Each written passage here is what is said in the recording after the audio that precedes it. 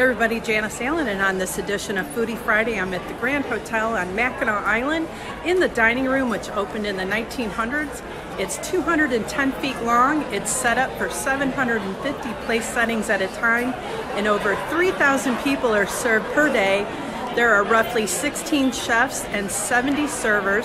Since 1952, they've been serving their famous Pecan Balls, and they sell over 80,000 each season.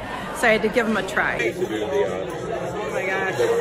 Oreo balls, so you take a ball of ice cream like that and roll it in Oreo crumbs. The Grand Hotel has a lot of history, so if you are looking for a getaway and some five-star food, come to the Grand Hotel on Mackinac Island. Hope everybody has a great Friday and a great weekend.